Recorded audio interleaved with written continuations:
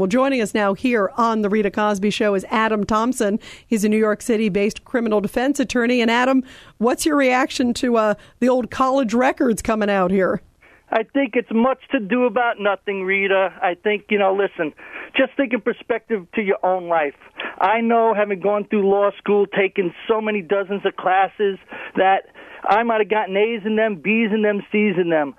But I could tell you one thing. The classes I got A's in, I don't remember every single thing that a professor taught me or every single fact that I learned. So now let me play devil's advocate. Is it fair game because this is such a significant point in the case, and it sounds like the class was focused a lot on self-defense, stand your ground, that was a big focus of it. So is it fair game to say, well, in this case, he should have remembered, and he's a neighborhood watch guy?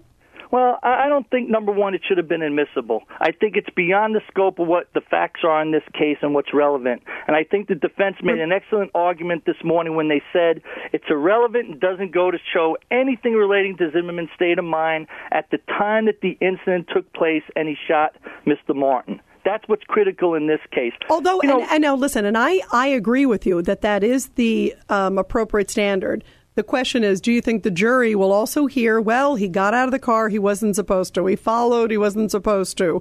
The mother, it sounds like, is going to hit the stand at some point, Trayvon Martin's mother, and she's going to get up there and say, I'm sure that's my son's voice on that 911 call, screaming and begging for help.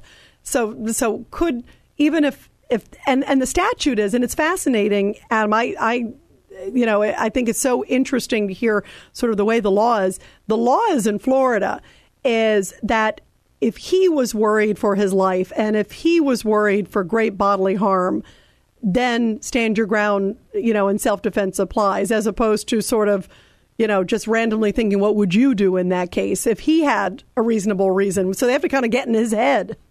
Well, that's why this is so important. The case ultimately, with all these things that we see going on, 90% of them are probably irrelevant. This is all going to come down to who is the initial aggressor, and at the time that the incident went down, what was George Zimmerman's state of mind? Okay, so now if you say the initial aggressor, you could make the case that he got out of the car. I'm not saying, I still, there's obviously two sides to the story, but he got out of the car. I don't think it's not illegal, Rita. But I don't think it's the initial. See, I don't think it's the initial aggressor. I think it's what happened at that moment.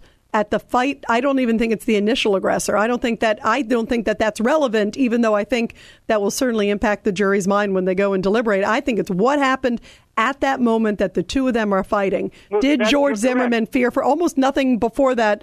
Even if, obviously it's going to go into their mind, but really what matters, did he really worry for his life at that moment? That's correct. And that's actually what the law is. All these things leading up to the previews, was he allowed to follow him? Yeah, it's not illegal. There's nothing illegal saying George Zimmerman couldn't follow him. Now, what about the pictures? So what about the pictures, Adam? Okay, so now here's where I think yesterday's testimony, I do think, helps the prosecution.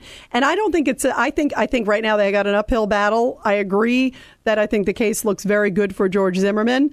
But those pictures, you have the person coming out yesterday, the medical examiner, saying, it looks like a few scratches. She called it, quote, insignificant injuries. If Rita, I'm the jury, I'm going to go, wait a minute, the guy was shot and the other guy had a few insignificant injuries. Is that a fair fight? Let me tell you something, Rita. That was a hack expert witness they put on the stand. But the pictures don't lie. Adam, the pictures don't lie. That's right. The pictures don't lie. And the pictures, to me, the pictures, he had a severely bloody nose. You know what? Can I tell you, Adam? I haven't punched anybody ever in the nose, but if I punched you, I promise you, and I may not even be a good shot, your nose would bleed all over the place. Your head bleeds a lot. Your nose bleeds a lot.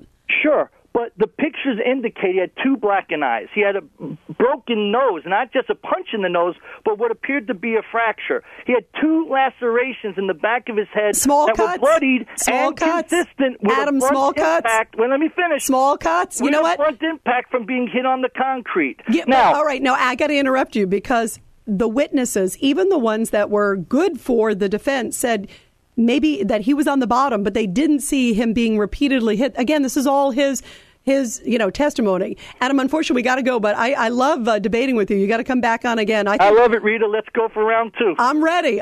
Come in the ring with me. I'll throw that punch at your nose, Adam. All right. Thanks so much. It's great to have you on. What